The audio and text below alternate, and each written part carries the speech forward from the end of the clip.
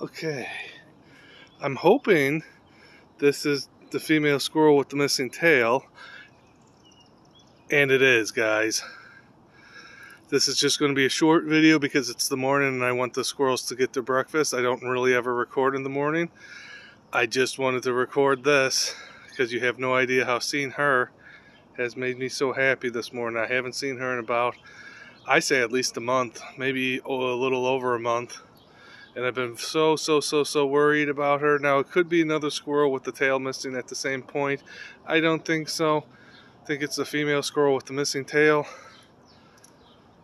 I'm so happy to have seen her again because I was so worried about her. I mean, you know, there will be a day where I won't, of course, but that's life. That's the same with everything. And so I am this just tickles me pink. And again, I've already given out like 4 walnuts. I am all out of peanuts for the week, and I don't go grocery shopping until like Thursday. So I do have food for everybody, but I don't want to linger.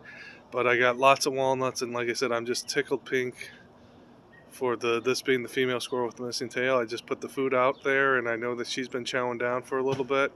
So like I said, it's a good morning. It's a good start to the morning. Both one of the black cats and Tabby's there. Yesterday, all 3 were there. So another very good day on the weekend.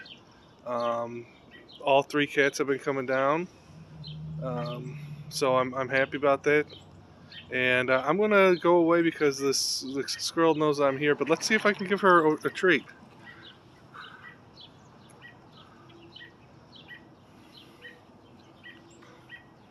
She's reticent, but she's always reticent. So I'm going to let her go and get it.